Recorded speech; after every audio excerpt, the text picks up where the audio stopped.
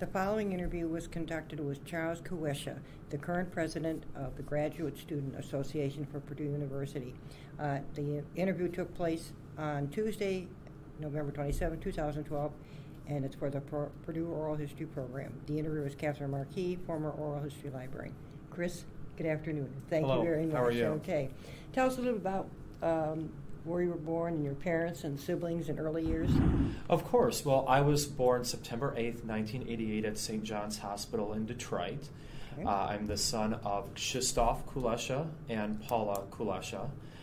My father is from Poland. He came here in 1980s, and he is a car designer for Ford Motor Company. My mother worked in the medical field for a number of years until she had me. After being born in Detroit, we moved out to Troy, Michigan, which is a suburb of about 80,000 people. Absolutely beautiful city. Attended Brookfield Academy until 4th grade, then went to St. Hugo of the Hills, then attended Notre Dame Preparatory for high school. Okay, tell us a little about high school. What was that? Was that located in South Bend, or no? Even though it has Notre Dame name with it. Yes, no, that was. It's located in Pontiac, Michigan. Okay. And fantastic school, relatively small private school, but I made tremendous friends there that I still haven't to this day. One of the reasons why I went there was because I originally thought that I was going to be much more involved in music, and they had one of the best music programs in the area for private schools, so I figured, well, I would go there. And once I got to undergraduate, however, I kind of dropped the music for other things, unfortunately. Did you play an instrument, or what was your interest in music? Yes, I played alto saxophone for a symphonic band, but then for a jazz band, I was a baritone saxophone player. Do you still keep up with it? Not really. Oh, I take it out every now and then, but it's not really as serious as Let me most ask you a of us. question. How did your father did he have come to the States in the 1980s? Did he have a lead on a position, or? No, he was actually here visiting family in Ohio. And he was asked at that time to come and play soccer, actually, in Michigan while he was still visiting family. And there was quite a bit of political turmoil at the time with the Solidarity movement in Poland. Okay. So he decided to stay in the United States. Oh, very good. Well, that worked out very well. Mm-hmm. Okay. Then after prep school, then came college. Yes. Went to Michigan State University. I majored in economics and political science. And there I also had the honor of interning for the Michigan House and Senate. Well, tell us a little about that. That's kind of nice. Yes. How that came about. I submitted an application just regularly to Representative Amos, who is a representative from Oakland County, which is where Troy is in. And I was only there for about a month or so because she just didn't have a lot of work going on in the office. So I was transferred to State Representative Dan Accavetti after that, who is the Minority Vice Chair of Appropriations Committee. And it was quite interesting at the time. It was a very unstable time politically for Michigan because it was going through a big budget crisis. And I happened to be on staff while the state government shut down because of the budget crisis. But then the office ended up running out of money. They couldn't keep me on anymore. So I then went over to the Senate. And I interned for the Senate for 4 months until I was elected chairman of my undergraduate government. Very nice. Great experience. It was excellent. Wonderful. And I also had the honor of serving as vice chair of the East Lansing Historic District Commission, which I was on the commission for about 3 years. I served I was served as vice chair for the last 8 months of my term. I had to resign to come to do graduate work here. Okay. What is there? Is there a specialty? Tell us about that association. What sort of is historical? Yeah, so it's a commission that's from the city. It's essentially if any individual who lives in a historic district wants to have any changes done to their home, they have to come to our commission to seek approval before they're able to do any work. Right, because it's been preserved or certain requirements or specifications are attached to that house. And they Right. can't do it without approval. Exactly. So they maintain it. Like, they have similar other, Lafayette has a similar thing, too. Mhm. Interesting. Did you get to go out to look at some of the houses? I did. Oh. I did. Oh, They were fantastic.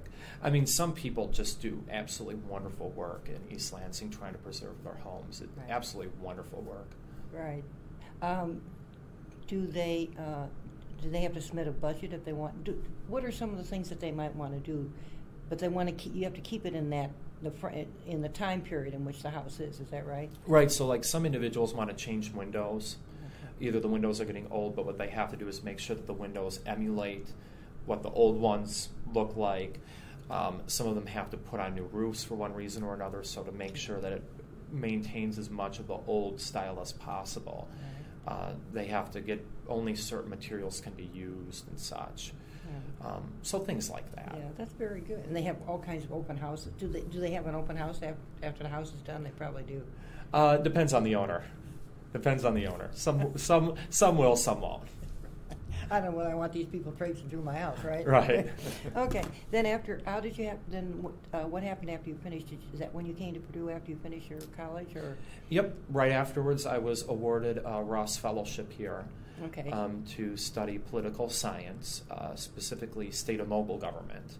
So I decided to come here to get a PhD in political science. Sounds good. Well, did you do your master's here as well? Yes, I did. And now you're at the PhD. Okay. Mm-hmm. Let's talk a little bit about the Grad Student Association for Research. Tell us a little bit about the association, and then some of the challenges, initiatives, and programs which you undertaken during your term of office. Yeah, so the Purdue Graduate Student Government, number one mission is to represent graduate students, be the official voice of the graduate student population to the administration and all other relevant actors. What we do as well, we have a significant portion that is dedicated to service to graduate students. So most of our budget goes towards grants. We give out research grants to graduate students, travel grants to those wanting to present something at a conference. We're just starting next semester a child care grant. So for students who have children, so that it would be easier to afford child care. Wonderful. So I would say in terms of challenges, that would definitely be one of them. Number of graduate students, very difficult on a graduate student stipend to be able to afford all the living expenses. So we decided to start this up as a pilot program for next semester, just to see how it works out. And if it's successful, we'll add more money onto the budget in the coming years. Right. But a couple other things that we've been trying to work on, of course, with the presidential transition, trying to give our perspective to President-elect. Have you Winston. had a chance to meet him? Yes, multiple times. Okay, well, tell us a little about that. I would have to say every time you meet up with him, you just see how much more he's learned about the university. When he came in, of course, he didn't have any academic background or experience, which that was one thing that the Purdue graduate government was hoping for originally, that there would be somebody who had been through the tenure process before. But every time you can definitely see he has a real passion for this university and really cares and really seems to be taking this job quite seriously. Yeah. So every time... Just by the very fact that he's been meeting with people over the last several months. Right. So every time I meet with him, I become more and more impressed by him, I would say. And I'm actually getting quite excited to have him come on as president next semester. He'll ride up with his Harley, you know? Yeah, of course. But he seems to have a lot of good ideas, too. So definitely we went over a couple of things that we're looking into, like intellectual property rights for engineering students, how much of their own material can they keep in terms of their research on campus. He seems to be very interested in figuring that out. Sure. So it looks like it'll be good. Now, did you meet him with all the as part of the members of your association, or were there some other groups that you also met him? It was just us. Okay. It was 3 of our 4 officers. It was me with our vice president Blake Hilton and the secretary Swen Irwin. Unfortunately, our treasurer Fuchsia Hoover wasn't able to attend. Okay. So because she had class at the time. Okay. And for about an hour, or how did you do that? Mm-hmm. It was about an hour. Just met the Did president. you leave a sort of a Q&A, or you had some questions, or he? Well, what was the format? It was kind of up and back. Okay. Generally informal. We had a couple questions and things that we wanted to bring up to him. Sure.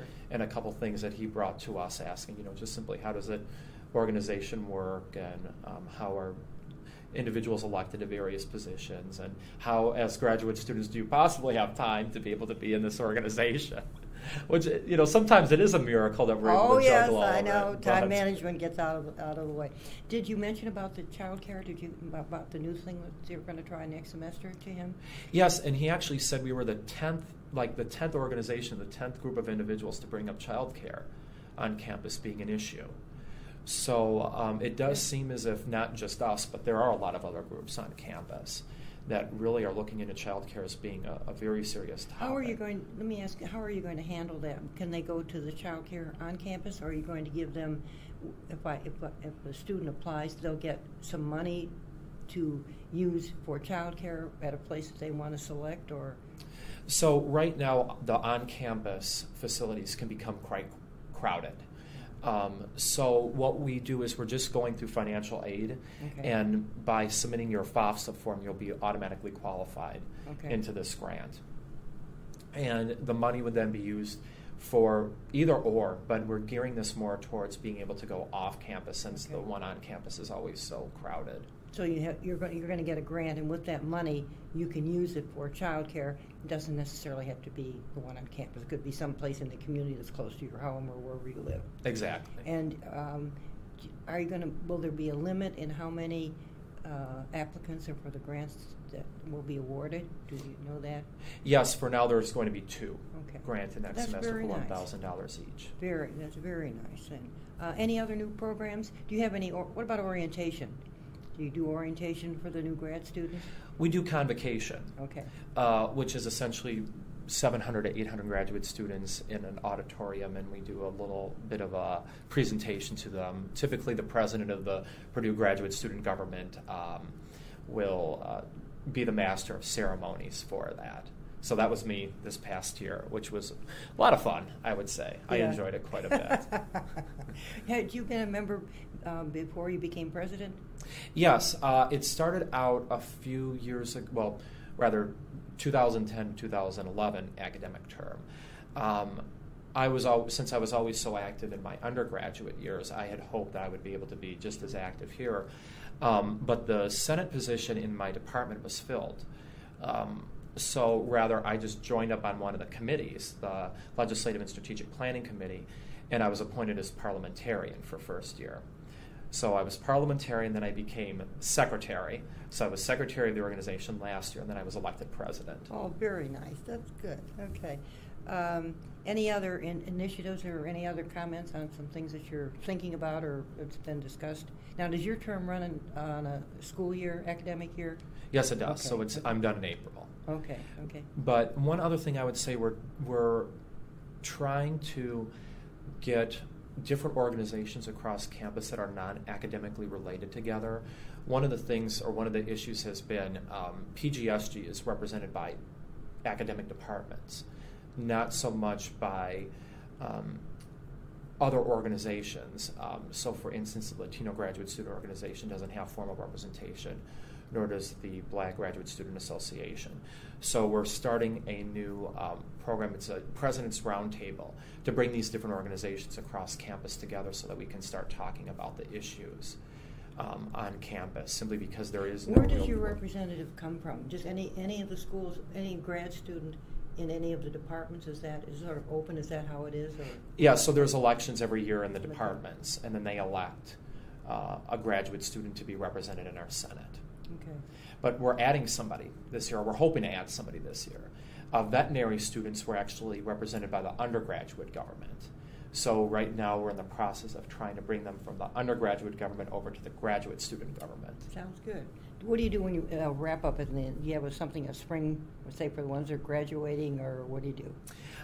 What we do is we have Graduate Student Appreciation Week in April, and we also typically put on a picnic, a spring picnic. Super. Okay. Yeah, so we bring Outpost Catering to campus. They just set up a truck and they put grill hot dogs, hamburgers, veggie burgers, sure. and then just hundreds of graduate students come and where there's food, right, and of course eat. And we do what we can to make sure that only graduate students are the ones eating the food, of course, but it can be difficult sometimes. I brought a friend, right, two or three. Right. Let's talk a little about leadership. Your thoughts on a leader's role in the academic world as well as the career, the professional world. Well, it's very interesting that you mentioned that, because typically within graduate school, leadership isn't really something that's looked upon as being a good quality.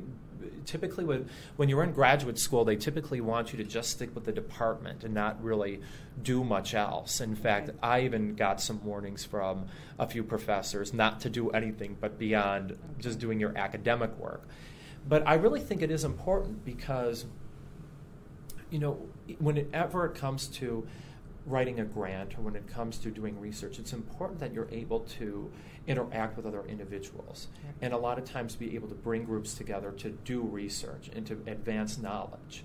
So I would say that leadership is just as important of a quality as, say, being able to do statistical analysis. Sure. Right. Because without that kind of work, without being able to be effective, you really won't be able to get the research done in the first place. And you interact with people, and now that so much of the research has become interdisciplinary, you're dealing with bringing other people to the table from various other disciplines, and so you want to be able to make the decisions and come to some consensus and have somebody kind of coordinate the project or however you want to do it. Exactly, very much so. And in fact, I'm in psychology program as well on top of political science. Mm-hmm. So you always know whenever you get into a particular group that immediately the group then comes into different people playing different roles.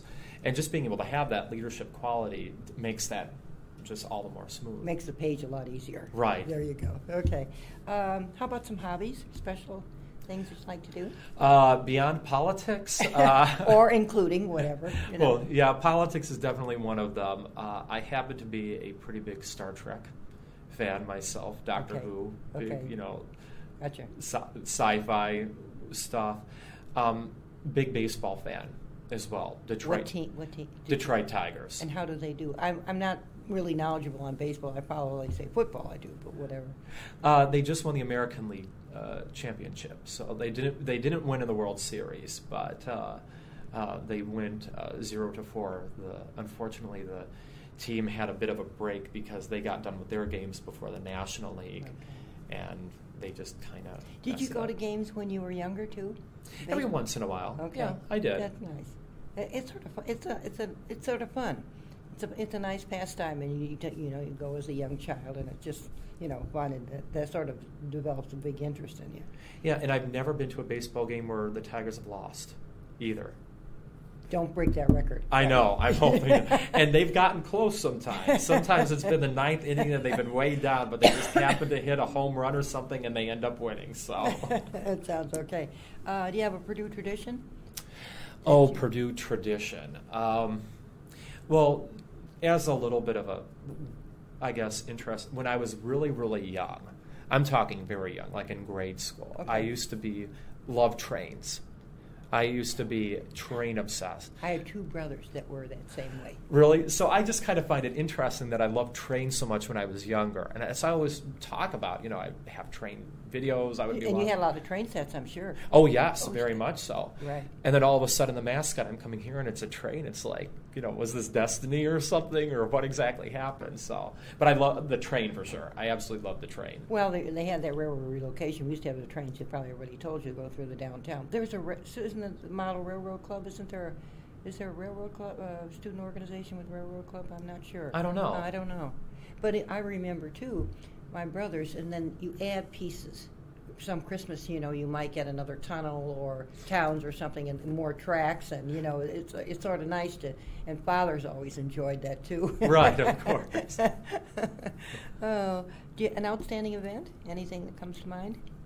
An outstanding event. I would have to say, at least the ones that were probably most just out of my mind were, of course, the PGSG callouts, because that's what got me involved. But I think the best ones by far are the picnics, because with the picnics you have all of these people, you have hundreds of graduate students coming together. That by far is probably the most memorable. And also the stuff that happens during Graduate Student Appreciation There you Week. go. I get you. Okay. Yeah. The next stage, what are your thoughts at this time when you finish, which will be in a couple of years, after you said? Yes, well, there are very few individuals who study politics that actually like to practically do politics.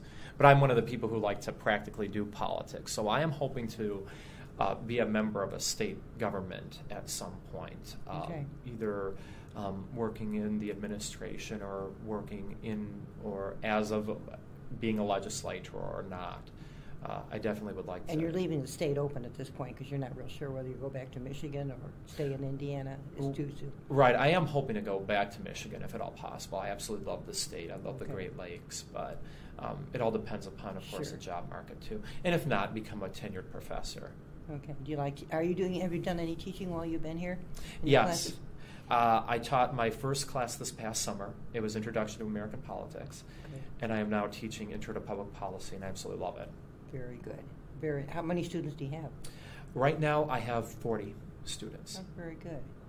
It sounds good. Anything that you'd like to share with us that I forgot to ask, or I'll leave it up to you if you want to make any further comments?